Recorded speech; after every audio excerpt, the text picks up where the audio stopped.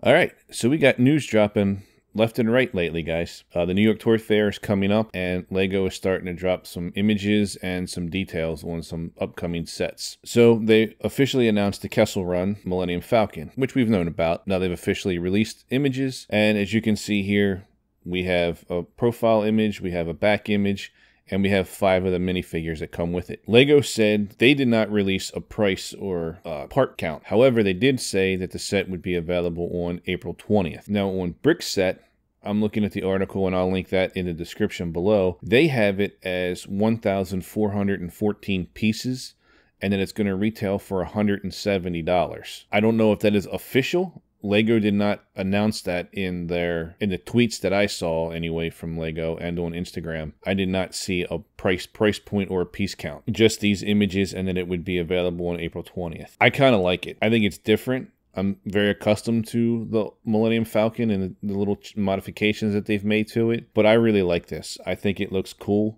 I'm definitely going to get it. Definitely going to review it. I really like the minifigures. I'm not really quite sure what they did with Chewie. His face is very not a good look for him, unless that's just, I don't know where that face came from. The droid, I'm very curious as to who the droid is. I think he's very cool looking.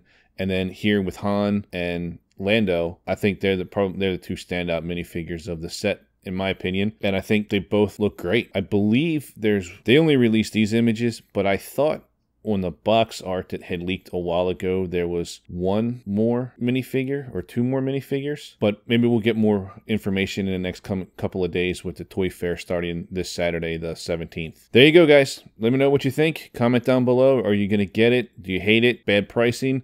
$170, that's $20 more than the one we got with The Force Awakens. It is a few more pieces. I think the Force Awakens one was $1,300 and something. Is it worth $20 more? I don't know. That's all the details we got. If you like the video, give it a thumbs up. Don't like the video, give it a thumbs down. Consider subscribing, and I'll see you guys in the next video. Bye for now.